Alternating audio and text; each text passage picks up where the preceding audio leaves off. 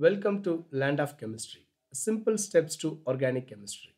In this video, we are going to learn the reaction of acetic anhydride with ammonia. That is, we are going to prepare acetamide and acetic acid from acetic anhydride. Come on, let's learn the reaction. Acetic anhydride, that is CH3, C, double bond O, O, C, double bond O, CH3. This is acetic anhydride. We are going to react ammonia with this, that is NH3.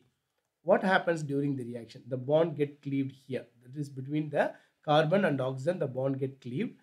To this part, NH2 is attached and hydrogen is attached to this CH3 COO part. So we get CH3, C double bond O, NH2.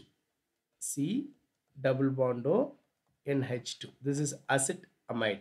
And this part CH3COOH. This is acetic acid. CH3C double bond OH. This is acetic acid. Let's write the name for these structures. Acetic anhydride.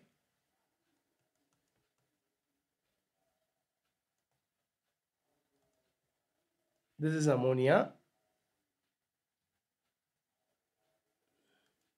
On both reacting, we get acetamide and acetic acid. Let's summarize the reaction. When acetic anhydride reacts with ammonia, that is NH3, in the acetic anhydride, the bond between the carbon and oxygen will get break. Okay, and this NH2 will get attached to the CH3COO part, and hydrogen from the ammonia will get attached to this CH3C double bond O and O part. So we get acetamide and acetic acid as the product. Thank you.